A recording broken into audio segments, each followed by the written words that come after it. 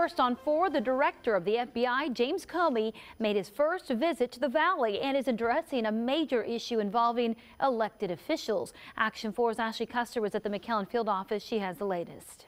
FBI Director James Comey is just 2 years into his term. He was sworn in as the 7th director of the FBI back in September 2013. Comey says his first visit to the Rio Grande Valley was not only to meet with local and state law enforcement partners, but also to meet with agents working diligently to investigate crimes that range from kidnappings to public corruption.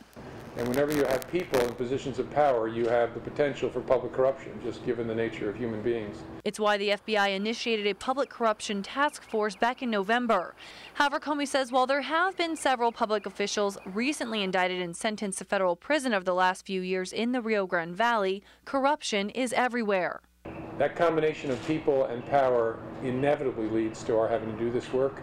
It's the reason we've done it for 100 years. My experience is that it tends to go in waves, that communities will develop a significant amount of it. Then we have to stand up task forces, be aggressive, beat it back, and then it will go down. And then if we don't keep our eye on it, it will come back up again. When we looked at the problem, we felt the problem was a big problem down here. So we moved agents around, and then we created a very specific public corruption task force. So we applied more agents to the problem, and we got the other agencies to come on board. The FBI says the public is also a big partner in combating public corruption. It makes a difference. When people call into the tip line, we take it very seriously, and we go after these cases.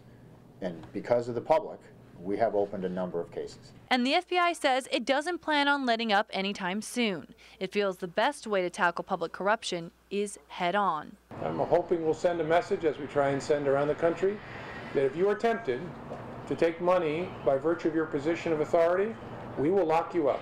You will be very sorry that you made that decision. In McAllen, Ashley Custer, Action 4 News. So anyone with information who would like to contact the FBI can call their 24-hour, 7-day-a-week tip line at 210, that is 225-6741.